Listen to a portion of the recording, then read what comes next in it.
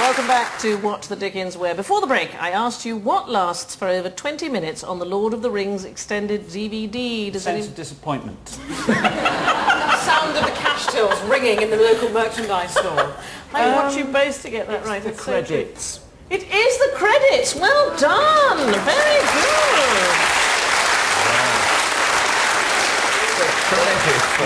Absolutely, fans could pay to have their names added to the credits, which resulted in a mammoth 20-minute credit sequence. That's a list of people you'd be keen to meet, isn't it? Best £5 I ever spent. Next up is Common People, where we show our teams images of 3 famous people and ask them to work out what improbable thing links them. So, Chris and Frank, these are your 3 common people. Sir Arthur Conan Doyle, Albert Camus and Julio Iglesias. They know on the left, so danger of losing the point if you're not careful here. Well, Camus was a he was a goalie, wasn't he? He was a football. Iglesias played for Real Madrid. Oh, I think he was a goalkeeper as well. So have a guess. Does that mean Arthur Conan Doyle was a goalkeeper? They all played as football goalkeepers to a very high standard. Wow. Absolutely right. Arthur Conan Doyle played for Portsmouth FC, whatever that may be. Albert Camus played for Racing Universitaire Algerois, and Julio Iglesias. I do hope I get the Eurovision commentary next year. Julio Iglesias was on Real Madrid's books, so you get 2 points for that. Well done. Terrific, yes. What did Iglesias take over 30 years to complete? The lyrics To All the Girls I've Loved Before. Sandra, I couldn't Belinda, Thomasina, Carol. And on, 30 Carol. years. Carol. An old Spanish name, Carol. Sometimes Carolina.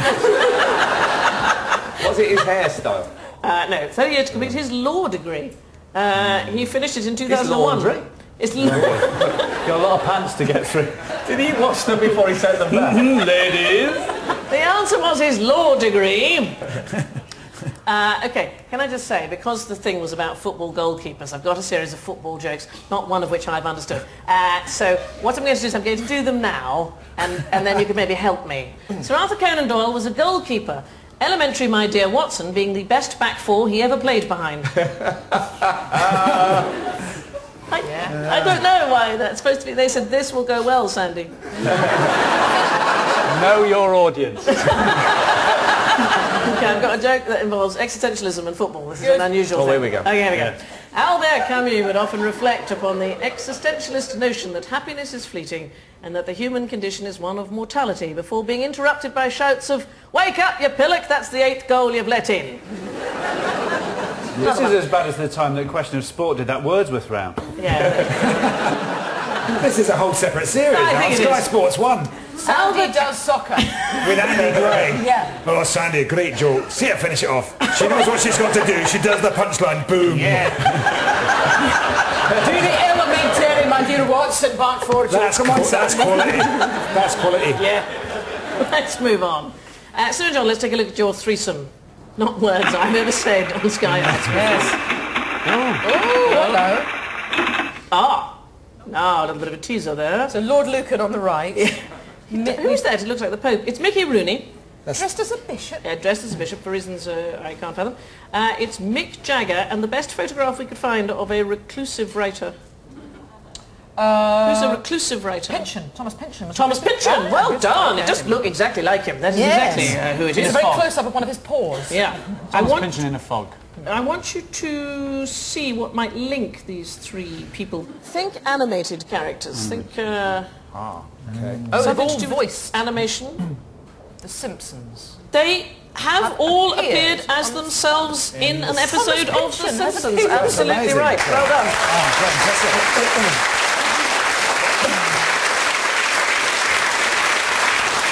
So before, when you said the best picture you could find of Thomas Pynchon, was that one? Yeah. What about the one of him in The Simpsons? He's drawn them. Yeah, but that's a drawing, and we couldn't But that's afford it. better than nothing. Would it not have been a bit of a clue as well? If it was Thomas... now that you put it like that, Frank. Yeah. I mean, why not have all three of them if they appeared in The Simpsons? Mickey Rooney had a long and wide-ranging career from co-starring with Judy Garland to appearing as himself in The Simpsons. With yellow skin and comically distorted features, Judy Garland died an alcoholic. Oh. So, at the end of that round, it's even 6 points to each team.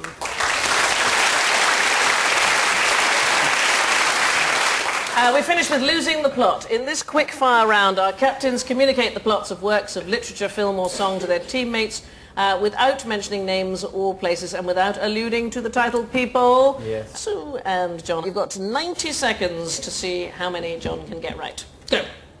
Teutonic submarine movie. Ice Station Zebra. Submarines. Das Boot. This is a pirate radio station recent film. Caroline. Oh, the boat that rocks. Oh, God, musical, also says on a ship. 2 words. It's Grandma's Party. When you're putting on a play, when you're doing a bit of a thing, what are you doing? You're putting on a showboat. Indeed. She knows that her heart will go on, but she's so far deep in the ocean, I doubt it. It's technically impossible for that heart to go on. She knows it will go on. Oh, they all die. What's that, an iceberg, you say? Well, coming towards us. Yes, and a seminal playwright from across the pond. This is a longshoreman, and he shops his two friends to the Immigration Bureau. View from the bridge. Yes. This fantastic novel gives birth to a serial-killing son. There's problems there. I don't like having a son who's a serial killer. We need to talk about Kevin. Yes, we do. She's a lady. She's had it off with somebody. He may or may not like garlic snails. He's in the army, you know. He's got quite high rank. And he's from that country where they eat baguettes. French Lieutenant's Woman. Yes, and she's a prostitute. He's rich. Together they form one of the most bleak movies I've ever seen. Pretty Woman. I'm blind. I can't see, but I can touch your breasts. Hoo-hee-ha. He says, hoo-ha. Scene-stealing, chewing, spitting actor. Googly eyes. Say hello to my little friend. What the hell are you talking about? See you, baby. I can see you.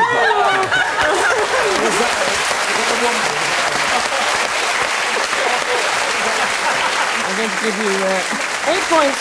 You need 9. Starting from now, please. Okay, it's a musical based on a play in which a professor takes a young woman. My Fair Lady. This is a film. Couple of kids take a film that they really like and try and remake it. Rambo. Yeah, but it's not My Daughter. It's My Son of Rambo. Yeah, that's it. This is set in Shanghai. Oh, bollocks. That's a proper noun. Yeah, these are 2 outlaws in the Wild West. Butch Cassidy and Sundance Kid. Yes, this is Kid. a trilogy of children's books based on the title of the trilogy. No, modern. The title of the trilogy is Dark Material. That's it. This is it was the subject of a fatwa in the 80s. The Satanic Verses. That's right. This is by a play by a gay playwright.